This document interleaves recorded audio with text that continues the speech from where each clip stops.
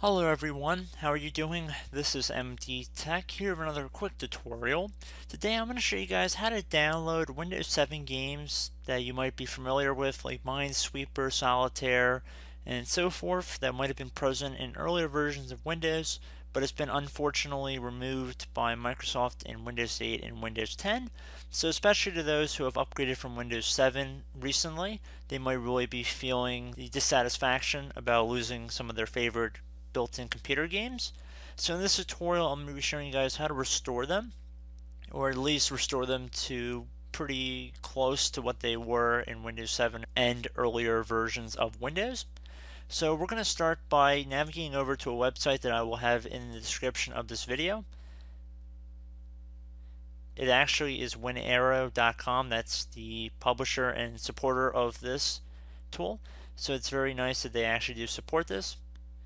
So there should be something, step number 1, that says get the zip archive of games from the following link. You want to download it from this link here.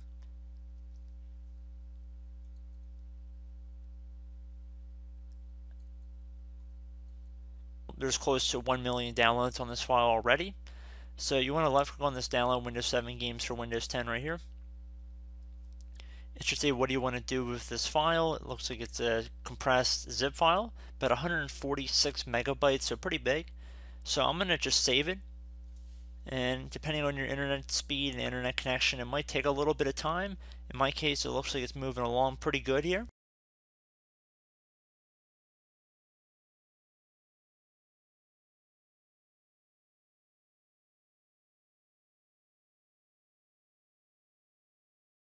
Okay, so once it's finished downloading, you want to open the folder.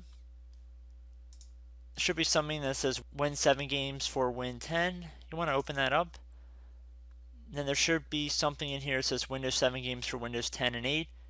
Should have an application. So you want to double click to open it up. It says the application may depend on other compressed files in the folder. For the application to run properly, it is recommended that you first extract all files. You don't have to do that in this case. We're just going to run it just by clicking on run there, and just give it a moment. This will take a couple seconds to load the installer, and then if you get a user account control window that says do you want to allow this app from an unknown publisher to make changes to your device, left click on yes. You want to select your language. Most people should be English if you're on this video, so we're going to go on and click on OK.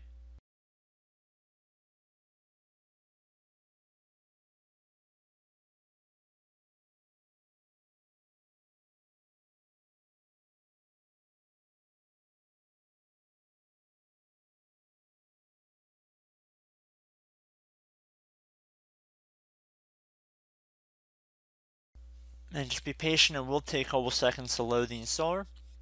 So once it's up, it says this wizard will guide you through the installation of Windows 7 games for Windows 10 and 8. It is recommended that you close all other applications before starting setup. This will make it possible to update relevant system files without having you to reboot your computer. So click on next to continue. And now you can select different games you want to install. You don't have to select all of them if you don't want to. So after you've made your selections, you want to left click on install. And this will take a moment, so just be patient. So now if you want to uncheck Discover WinRAR Tweaker to tune up Windows 10, 8.1, and 8, you can deselect that. It's an optional application and doesn't relate to this tutorial, so I'm going to uncheck it. And then I'm going to click on Finish. So now if we head over to the Start menu, and we try to type in like Solitaire, for example, desktop apps should come up for that.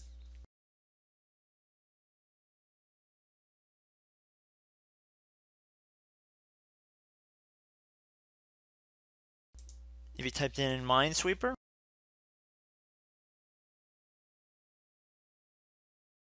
again, desktop app, you can select the difficulty like you would on other versions of Windows as well.